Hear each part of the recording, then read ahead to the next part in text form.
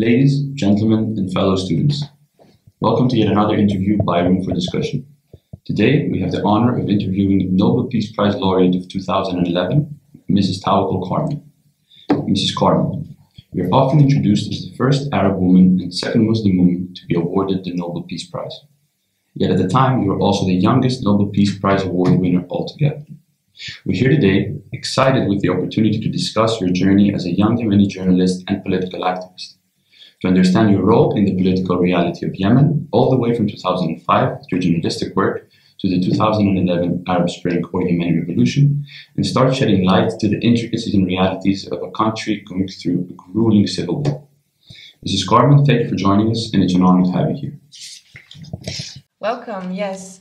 Mrs. Karman, despite the differences in opinion regarding the reform in Yemen, you have earned a title by many of the mother of the revolution. What is it like personifying such a big political revolution? First of all, I'm so happy to be with you. I'm so happy to speak with the students of Amsterdam University. That is a very important opportunity for me as as an activist, as a woman who believes a lot on the role of a student on making and creating change and leading the future. Talking about revolution in Yemen, it was a necessary step. It was a real need of Yemeni people toward creating a new future free from corruption, free from tyranny, free from injustice, and free from terrorism. So it was a real need for Yemeni people, especially for women and for youth, who create that great, turning point of Yemen. I was lucky that I was one of the leaders of Yemeni people in this great revolution. And also I was lucky that I started this revolution, the call for the revolution, even before the Arab Spring, before the January 2011, when the Ben Ali in Tunisia flee Tunis, when he escaped the call and the demands and demonstrations of the people of Tunisia. So it was a long, period of weekly demonstrations and sit-ins in front of the cabinet in Yemen, calling for human rights, comment the attacking human rights, the violations against Yemenis, the wars, the economic corruption, and all the deterioration that happened in Yemen. So because of that, I was honored that Yemeni people called me the mother of revolution, based on my previous rule of calling Yemenis to demonstrate and sit in and make sit-in and protest peacefully and demand for freedom, equality, and democracy. And did you feel a sense of service or duty because of this big title that you were awarded with? Of course, it is a big, big duty. Even without this title, it's my duty as a woman who believed on herself, and as a woman and as a Yemeni citizen who believed on the future of Yemen people, who dreamed for freedom, equality, and democracy, and dare to export this dream to the people. So this is the responsibility came from that moment when I decide to dream, and when I decide to share my dream with people for noble values, for freedom, justice, and democracy. And also when Yemeni people believed on me, and in the beginning, yes, they ignored me, they didn't believe me, they laughed at me, but when they started to believe on me, and when they believed that they should be with me in the same path to freedom, that is, the moment of carrying a big responsibility. Before 2011, as you said, you were attempting and making efforts to export the dream for freedom in Yemen, particularly through your work in journalism. What was it like to be a female journalist and political activist in Yemen even before the protests began in 2011? So look, I always believe that freedom of expression is the main gate for democracy, and especially press freedom. So I used my right as a journalist on expressing my thoughts through writing my articles and doing my investigation, stories, regardless all the obstacles that was around me. And also regardless how hard the topic that I will write about. So I use my right as a journalist and as a citizen before that, because I always say that every citizen has the right to express in himself with voice, with audio, and also with TV. So it's very important that this right is belong to every citizen, is belong to every party, is belong to every organization. And at that moment, especially in 2004 and 2005 and before that, when I started my journey in calling for press freedom and for expression rights, that was prevented. That was owning the media, especially the audio and the visual media, the TVs and radios, is just monopolized by the army, and the government. No one has the right to own this media outlets, and even with the written press, that was there was a lot of obstacles. There is a lot of laws that held the journalists accountable when they criticize the president or the government or any kind of corruption. And so there was a lot of obstacles. There was a lot of crimes against journalists at that time, because they were and they still, all the authoritarian regime are afraid from the voice of people and are afraid from press freedom and from freedom of expression. So the journalism itself, it was my tool to express myself and to condemn the violence against people, and also to tell the truth, to speaking against corruption, against dictator himself. I started my journey as a journalist with criticizing the dictator, the head of all problems of Yemen. Journalism is the most important thing. Expression rights is the most important thing, and still until now, the voice of people is something make the dictators afraid, and make them put a lot of obstacles against people. And like you mentioned, indeed, the situation for journalists was very, very tough at that time, and maybe still is. But besides that, you weren't just a journalist; you were also a woman. In what ways do you feel that feminist and journalistic issues kind of intersect at that time? That makes the challenge twice. As a journalist, first, let's talk. It's three challenges as a citizen, and this is the most important thing, more than journalists, more than women. As a citizen, because in the authoritarian regimes, they don't want people to be real citizens. They prevent the equal citizenship. They just give the rights to their relatives, to their tribes, to their parties. But the citizens, women and men, are prevented from even the basic rights. So that was the first challenge, to act as a citizen that has constitutional right to express on myself and to depend on human rights and to dream for my country, to call for prosperity, to call for justice, to call for democracy and equality.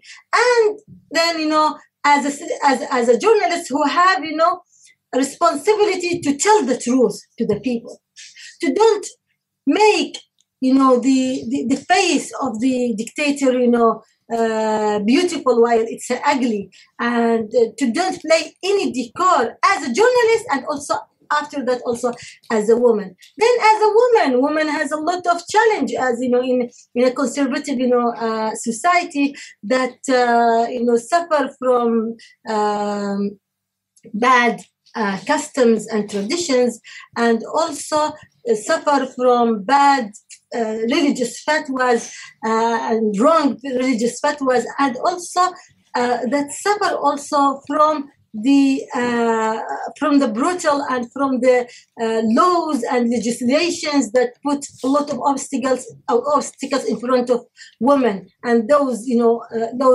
its source came from the authoritarian regime itself, and from the dictator himself, because he want women to play just a traditional rule, to don't participate in public life, and if she participates in public life, she should participate in very simple fields that is just play as a decor, and and also with women environment. So that was three obstacles that faced me as a woman, as a journalist, as a citizen, but nothing stopped me, nothing prevent me from believing on myself and on Yemeni women and on Yemeni young people and on Yemeni people in general, that we will be one day together, calling together for freedom and democracy. Because you also started the NGO Women Journalists Without Chains in 2005, if I'm correct. What were, do you think, the main issues that you already kind of touched upon that made you set up this NGO, amongst others?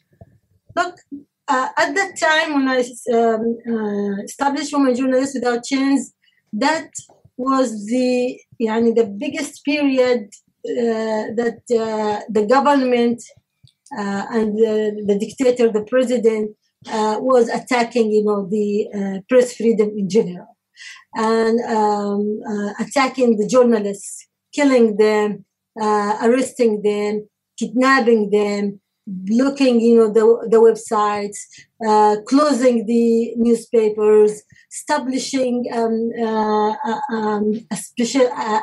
special court for them. So at that time, I asked myself, and this is what I always asking myself: what can I do for my country? What can I do for people, around me? And what can I do for expression rights? As I told you, the expression rights is the most important gate for democracy. If we really guarantee the expression rights, that means that we will guarantee a real democracy. So that was the big question for me as a journalist, and we were waiting, an act from Yemen Journalist Syndicate, but at that time, Yemen Journalist Syndicate didn't play a good role on supporting those journalists and those newspapers under the attack of the government. So then, we decided as a journalist, Women Journalists Without Borders, we were 10 women. We decided to make Women Journalists Without Borders to protect expression rights and in general, and press freedom in particular. And I was the president at of this organization. But the government was so angry how an organization, a press, organization, and also women organization, and also led by Tawakkol, that is a big catastrophe for them. So then they closed it and they took the license. Then I decided to establish another organization. So, and I call it Women Journalists Without Chains. Mm-hmm. So it was, it was better than borders. And I told them that, okay, I will not take a permission from you. Before we took the license, and now I will not take the license. If you want to give the license, you should give it to my office. This is our constitutional right. I'm acting as a citizen, and I am protecting myself by the constitutional right. So so I just telling you that I established this Women Journalists Without Chains, and if you want to close it and take me to the prison. And it was a big fight for that. And Women Journalists Without Chains did a great work from the day one when we refused to take the license from the government, because we know that they will give it to another organization. We told them, bring it to us. This is our constitutional right. And also by gathering, a lot of NGOs together in a coalition calling for human rights, and also by leading the streets, as I told you, every Tuesday in front of the cabinet. Every Tuesday, we didn't stop this sit-in and demonstration until the revolution erupted. So Women Journalists Without Chains was behind organizing all the events in front of the cabinet in a square. We called it Freedom Square. The first demand was expression rights. The second demand was many demands. It depends about the people who came to the square. For example, if they are teachers, or if they are doctors, or if they are villagers, people from village, or any victim who needs anything, the Freedom Square was open to them. And Women Journalists Without Chains was, the organization who organized all that protests. All these difficulties and constraints for women and relating to women participation translate to a 0.7% female participation in parliament in 2013 in the political reality of Yemen, and only one female delegate at the table of the 2018 peace talks in Stockholm.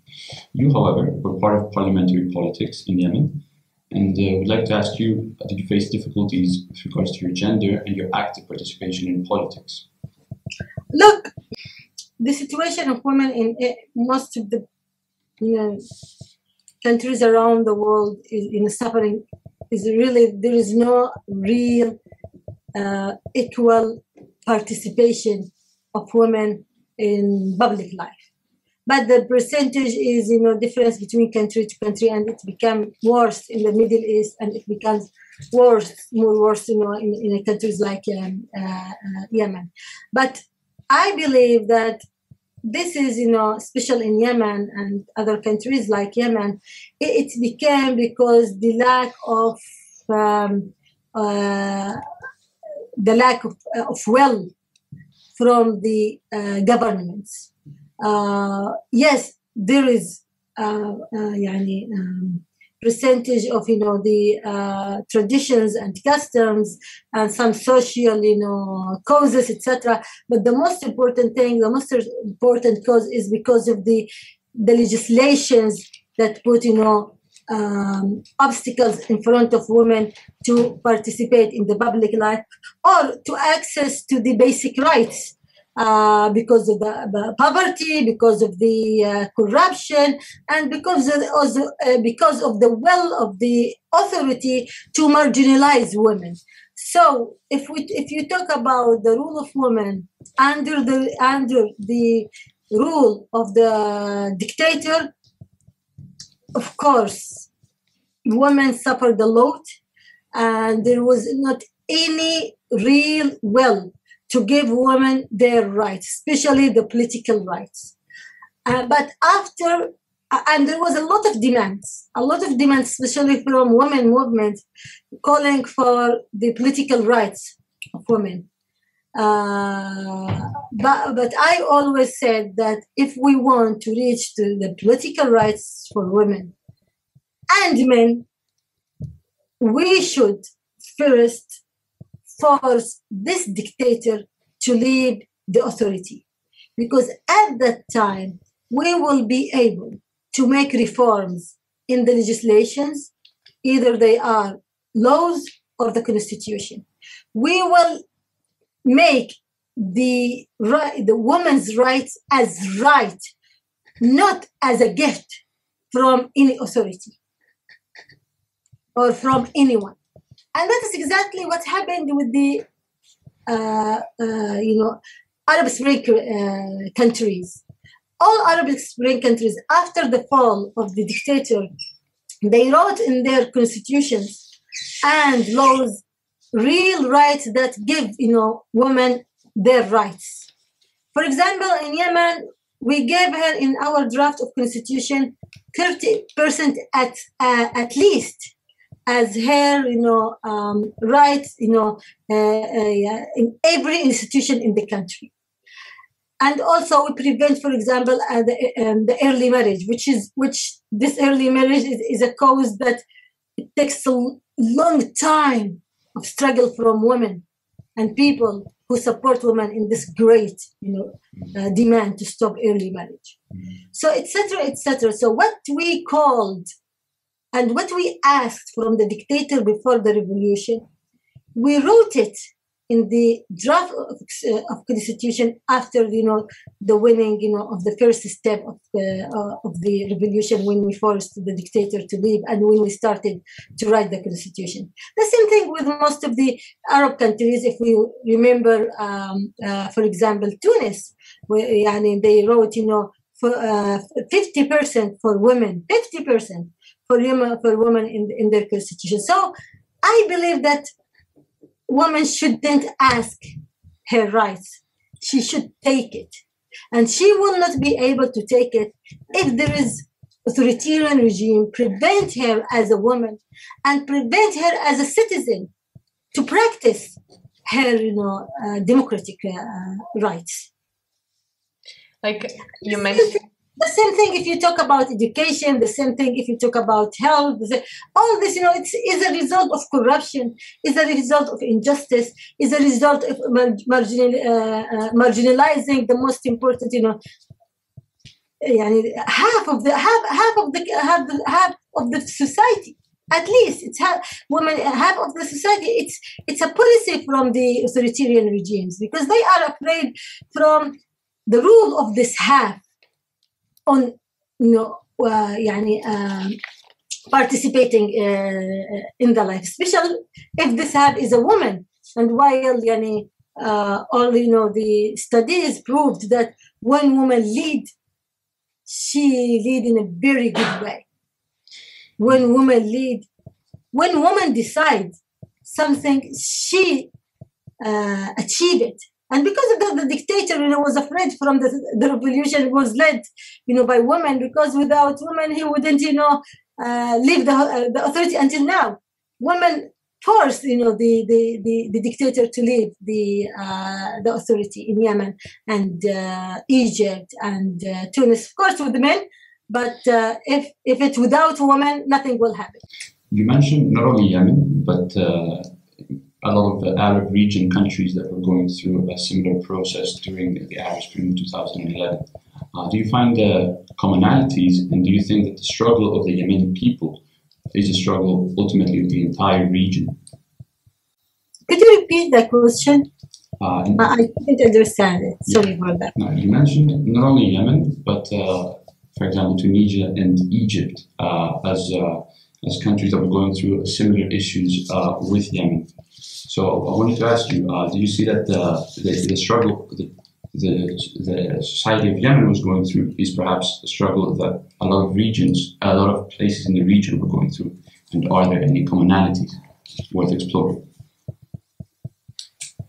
Really, I couldn't catch your last words of the question, but in general, maybe I understand.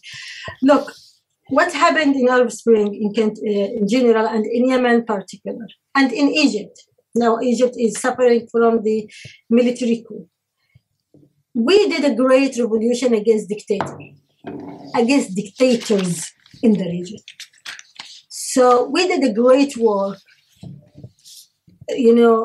saving the world from those dictators that collapsed the global peace, that they are the resource of chaos, wars, and even terrorism. And we can explain how those dictators allied with terrorism and how they used terrorism as a tool to blackmail the West and at the same time to attack their opponents in their countries. So we think that we did a great thing for our countries and also for the world when we decided to make our revolutions against this tyrannies, against dictatorism, against corruption, and against terrorism. And we did a great work when we forced them in Tunis, in Yemen, in Egypt, and even in Libya. And later, in the second wave of Arab Spring in 2019 in Sudan and Algeria, when we forced those dictators to leave the authority. But what happened after that? That the counter-revolution came. The counter-revolutions led by Saudi and Emirates. Saudi and Iran. Those three countries doesn't want Yemen, Egypt, Tunis, Libya, Syria, Sudan, Algeria, and even Iraq and Lebanon when they started their revolution. They don't want these countries to be a democratic country. They are afraid from democracy because they are afraid if their people will revolt against them.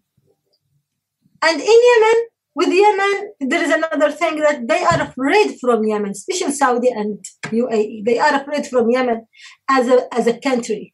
If this country become a democratic country, if this country become a strong country, that, as they think, that will threaten them. So they don't want Yemen to be a strong country. They are afraid from Yemeni people. They are jealous from Yemeni walls. And etc., etc. So we are suffering, all of us suffering from the counter-revolution that attack the revolutionary people and that produce all that chaos, wars, terrorism, civil wars, military coup. All of that is, faces of the counter-revolution. So, if you don't mind me interrupting, are you saying that the reason that Yemen didn't end up becoming a democracy was because of Iranian and Saudi Arabian influences? Exactly. This is it. It is because of the counter-revolution led by Saudi, Emirates, and Iran. Iran supported the militia, Houthi militia. Saudi and Emirates waged war in Yemen. All of them, they want to collapse Yemen because they don't want Yemen to be a democratic country. And because they are afraid from Arab Spring itself, from the value of democracy itself. So, yes, we are paying the price of refusing the authoritarian regimes, of protesting against them. And we are now paying the price of, continuing our struggle for democracy and continuing our sacrifice for democracy. So this is the result of the counter-revolution, and it is not the result of revolution itself. So we win our battle when we free our, the region from those dictators. It's 7 dictators. In 10 years, we freed the region from 7 dictators. And it is, 7 dictators that they ruled the region for decades. This is a big achievement. It is the first step, and it needs a lot of steps after that to reach to democracy. And in Netherlands, how it takes time to reach to democracy. Why Western governments, why some people want Arab people to make the revolution and to gain democracy at the same time? That is impossible. That is especially if there is conspiracy from the Western governments. Some of the Western governments who accepted the rule of the leader of the counter-revolution.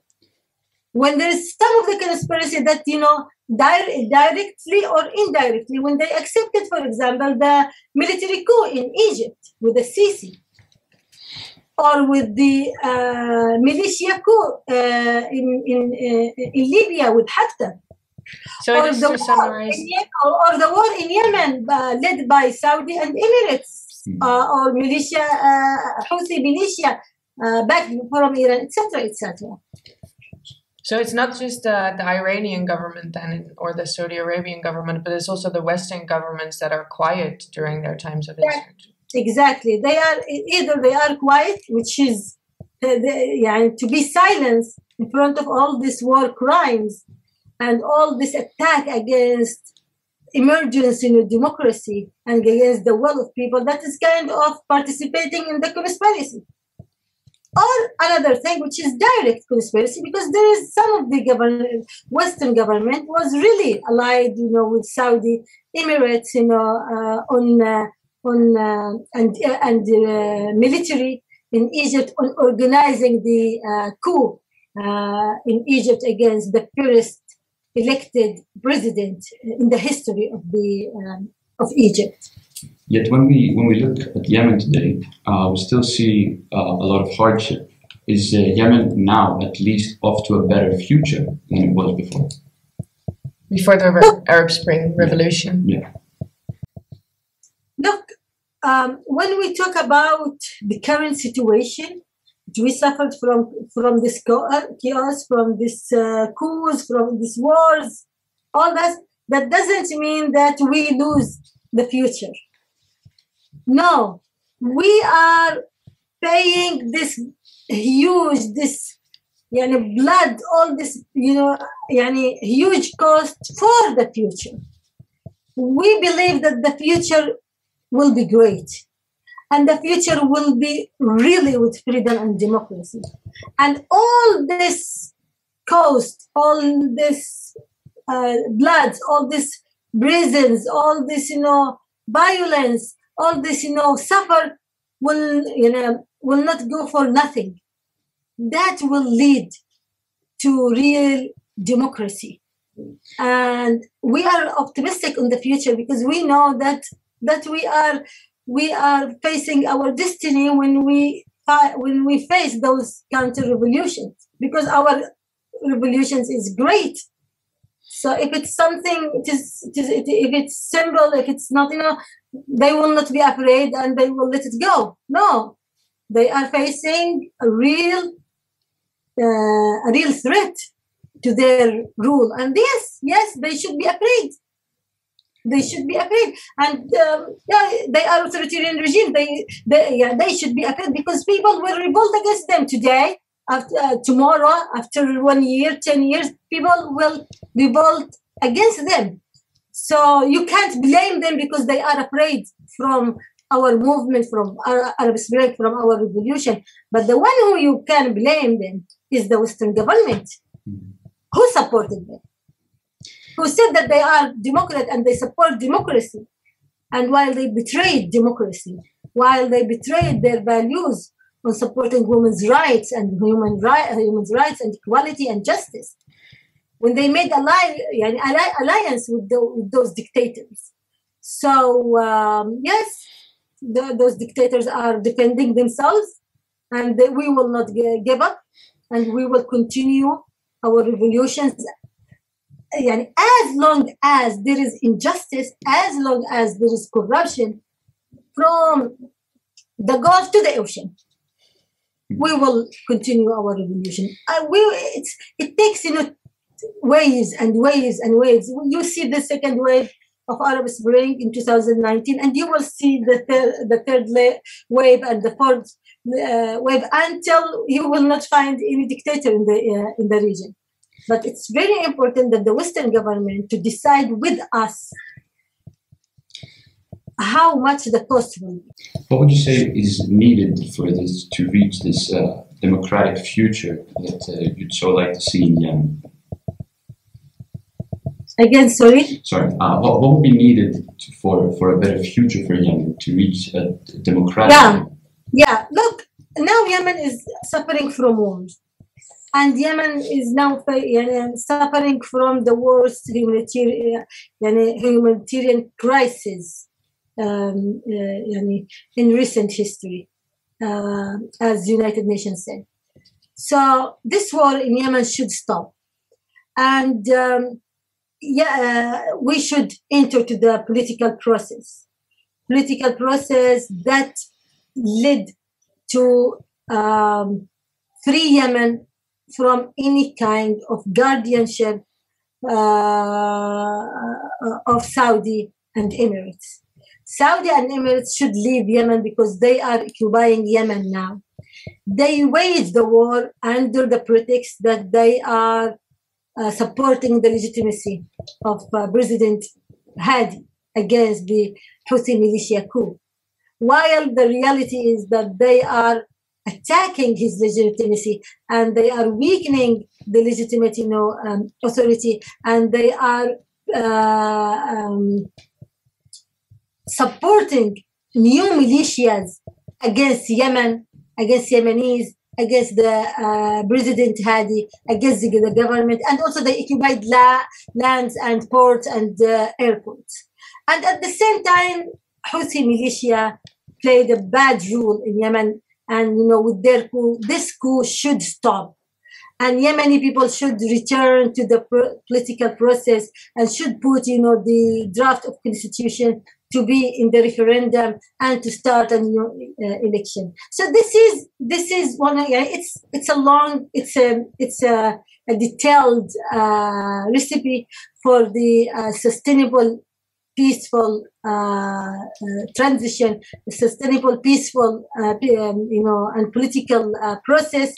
We call for it, but at the same time, there is Yemenis people in the land and outside, inside Yemen and outside Yemen, who refuse all these outsiders' agendas, Saudi, Emirates, and Iran, and they are the one who will decide the future. But with the mechanisms, we have that mechanism, and I give you some of the important points of it.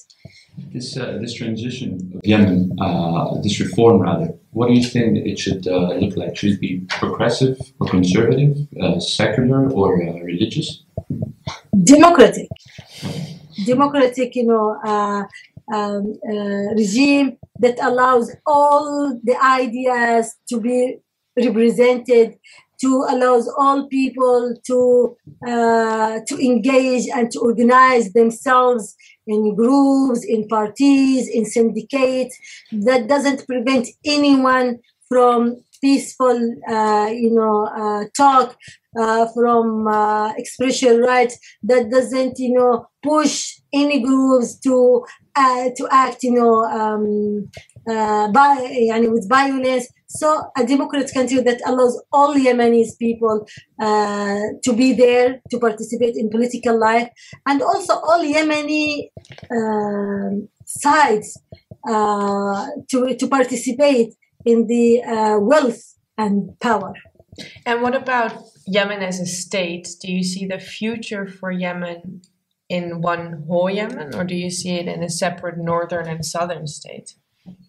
I believe that a united Yemen is a very important choice for Yemen, and also for saving, the global peace.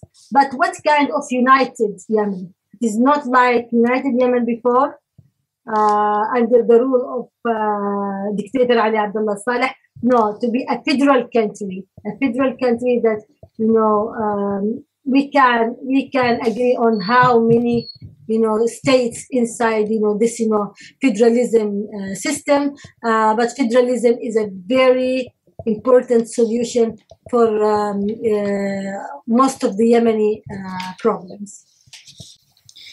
Apart from your activism, and you've been a member of the Al-Islah party, forgive me if I'm not pronouncing it correctly, up until 2018, with representation in the House of Representatives of Yemen.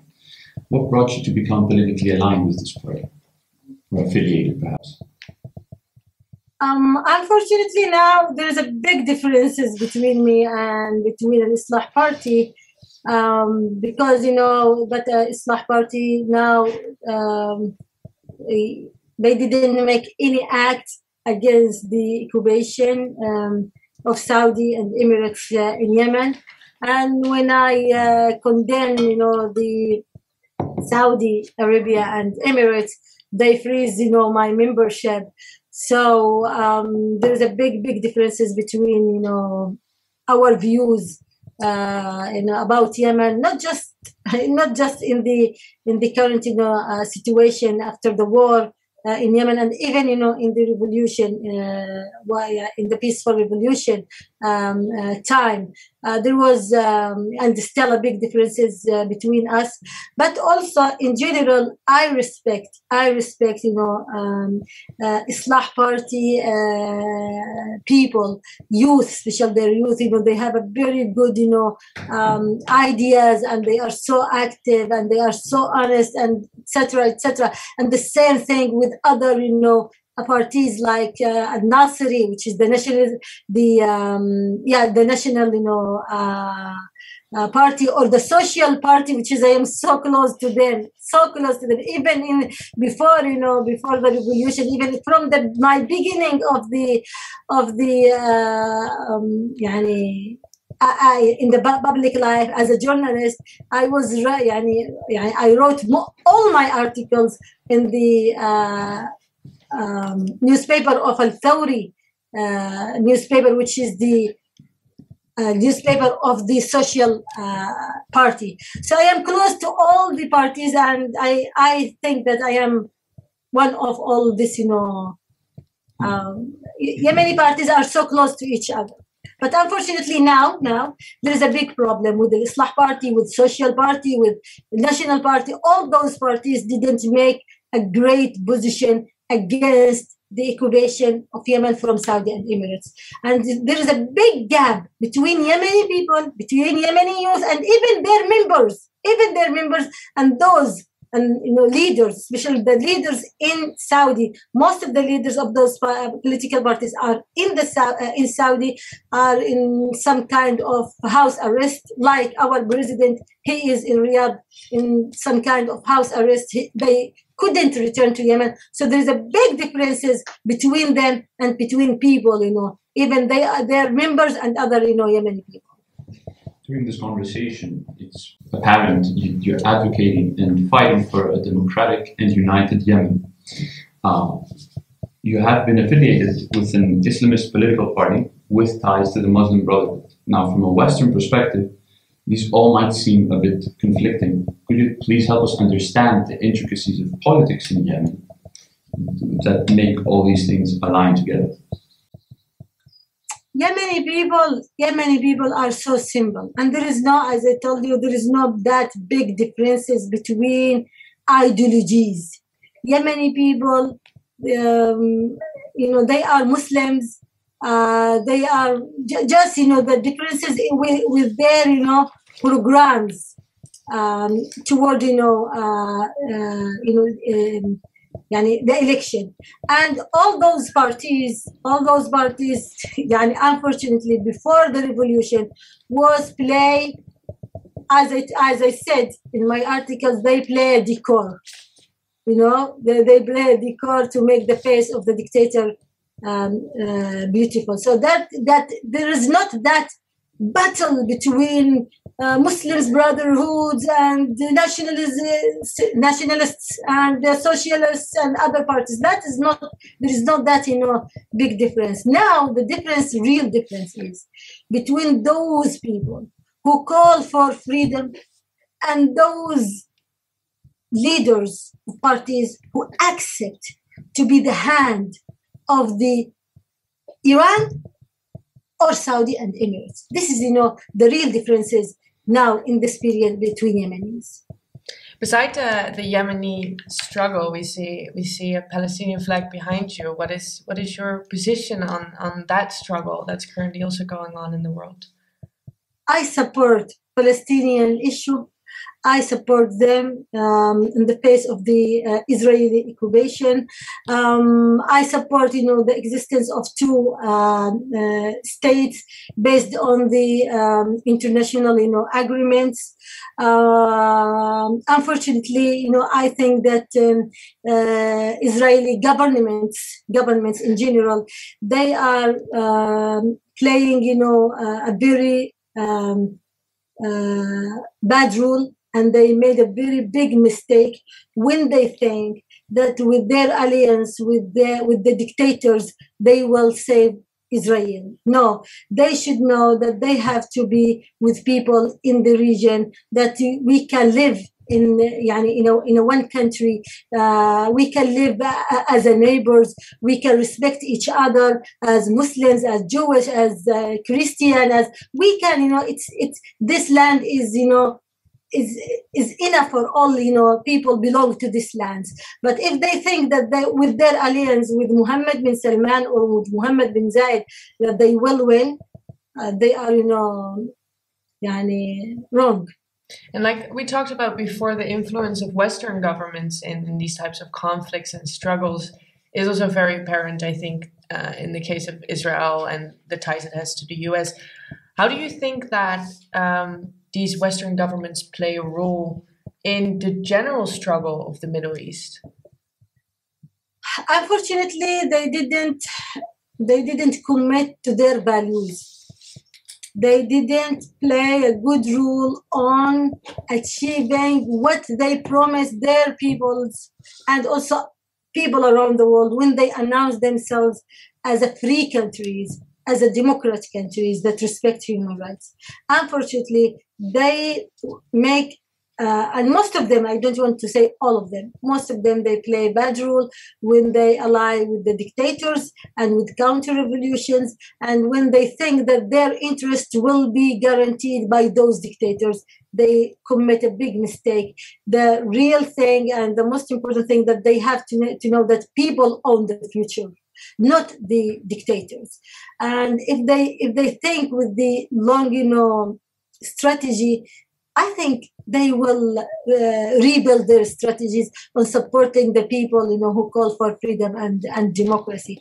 And now let's talk about with the new administration in America, with Biden administration, who promised the world and who promised American people that they will, his administration will make an alliance and will support the freedom around the world, and especially in Middle East. And they will not, stand with dictators. And for example, they will do all their effort to stop wars around, in the region, and especially in Yemen. But unfortunately, until now, we didn't see real steps to achieve, these promises. But do you think that Western interference is the solution? Don't you think that maybe Western nations should kind of be sidelined in these conflicts? Look, we don't call them to interfere.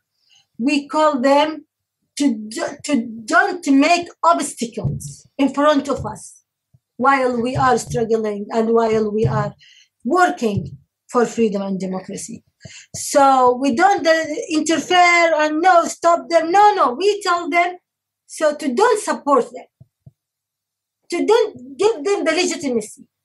When we revolt against those dictators, you should do your responsibilities. The responsibility that you should do: first, you should freeze their assets. Second, when those dictators commit crimes against humanity, when they attack their people, when they use violence, those people should be tried in the International Criminal Court, the ICC. And when military coup happen, or anything like that, you shouldn't give them the legitimacy. For example, when Sisi make his military coup, the Western government should refuse that. But what happened? It was, they recognize it. So etc. etc. So it doesn't mean that when we tell them no, come interfere, come with your muscles or with your tongues, or come to us and help us. No, don't support the dictators. That is enough for us. That is enough for us. And do your work in the international, body with the UN, regarding and other international organizations like International Criminal Court or other bodies. Well, Mrs. Karman, you're a Nobel Peace Prize laureate, a new mother, a Facebook advisor, board member, and founder of multiple organizations and NGOs that advocate for human rights. You seem to already have done your part in making this world a better place, not only for the Middle East and Yemen, but also for all of us. What will we be seeing from you in the future? Regarding what will we be seeing from you in the future regarding your activism? Yeah. You as a youth? From you as a person. You've already done so much. Again, please could you repeat the question? The voice, I lose it. Sorry for that. No, it's completely fine. I said that you've already done quite a lot to make the world a better place for all of us and fought for a lot of issues that need fighting for. However, what will we be seeing from you in the future? Look, what I encourage people around the world, and people like you, they have to be courage enough to push their governments, to don't make alliance with the government, with the dictators around the world, and to support those people who calls for freedom and democracy. For me as Tawakkol, I will continue my rule, and my duty and my responsibility and my promises to the people to be part of this great struggle to free my country and to free the region from those dictators. So people like you and people like me should be committed to these values and don't give up. Well, thank you, Ms. Karman. It was lovely speaking to you. It was very informative as well. As for our audience, this was the last interview of this academic year. However, you can find us on Spotify or Apple Podcasts or whatever application you listen to podcasts on. So make sure to check it out and leave a review. And next year we'll be kicking off with feminist economist Marilyn Warren. See you then. Thank you, Ms. Karman. Thank you so much. Thank you. Bye.